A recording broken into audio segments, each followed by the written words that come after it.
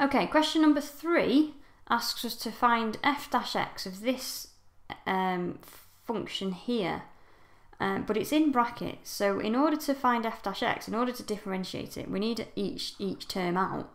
So we need to expand all the brackets, which we can do like a quadratic. So we're going to get 3 root x. We're going to get minus 21x. We're going to get x squared root x, which we'll worry about in a minute.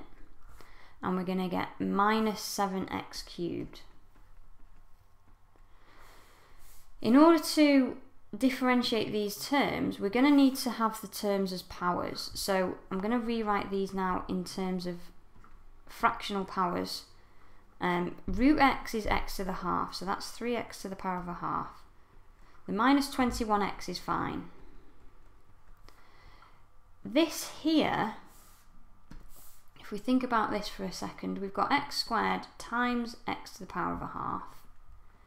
And when we times terms with the same base, we add the powers together. So that's going to be x to the power of 2.5, which I'm going to write as the top heavy fraction 5 over 2, because then that's the easiest way to move the power to the front and take one off the power when we come to differentiate. And the last term is fine.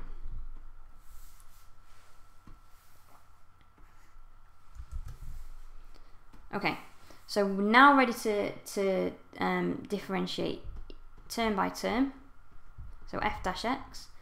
To differentiate, as I said, we move the power to the front, so that's going to become 3 over 2, and we take 1 away from the power. So a half minus 1 is negative a half. For this one, because it's already just x, that's going to turn into just negative 21. Move the power to the front on this x to the power of 5 over 2. We're going to get 5 over 2x, take 1 off the power, it's going to go down to 3 over 2. And this one, power to the front, we're going to get 7 3s are 21. Take 1 off the power and turn it to x squared. I think you can leave your answer like that. There's no need to turn this into, say, 3 over 2 root x. You can if you want to, if you think it looks neater. And again, this one you could write as the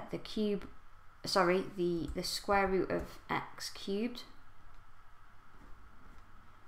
But I really wouldn't waste your time doing that in an exam, unless it's specifically said to give your answers in surd form. I think that you'd get all marks for that version and just carry on.